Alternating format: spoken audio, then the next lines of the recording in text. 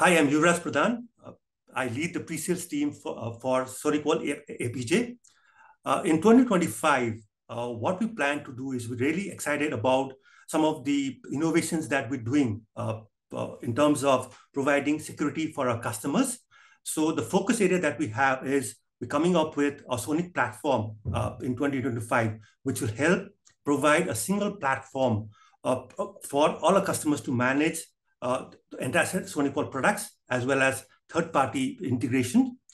We're also adding a lot of capability on our next generation firewall, which could be not only in terms of providing better performance and threat prevention, but also adding a lot of capabilities.